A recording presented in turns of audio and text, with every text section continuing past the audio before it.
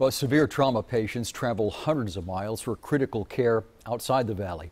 Channel 5 Sierra Pizarro found out what's being done to upgrade health care here at home. Sierra? Oscar, the closest level 1 trauma center is in San Antonio. By the time patients get from here to there, it could be too late.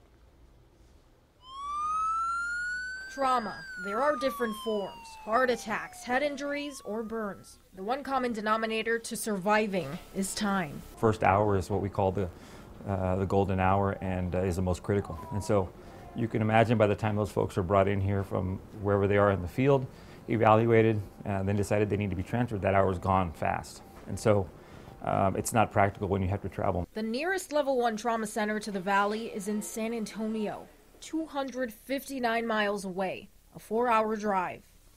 That's why we're trying to bring it here. It needs to be here. That way our response time can be much faster, and the available specialties are here to be able to deal with those cases. A level 1 trauma center, the highest level, that title owned by 18 facilities in Texas. That means those facilities are fully equipped and ready to handle emergencies. That standard not in the RGV yet.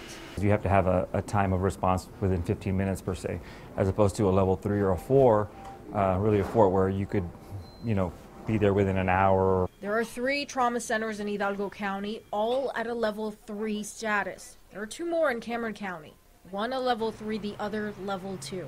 Dr. Robert Martinez says those are not enough to serve people in the Rio Grande Valley region.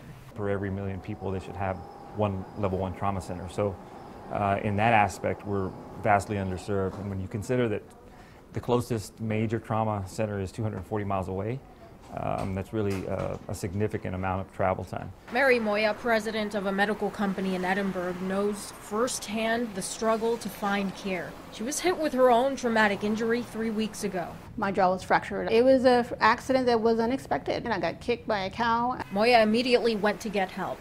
Disappointment came just as fast. En route to the hospital, we called different facilities, and nobody wanted to take me. Moya finally ended up at a local ER and scheduled later appointments for treatment. Now I'm risking, am I going to keep my teeth or not? Is it going to heal properly? I'm going to have extensive more surgeries in the future. It's something that could have been prevented, maybe. Moya hopes for upgraded trauma support in the southernmost part of Texas for serious injuries like hers.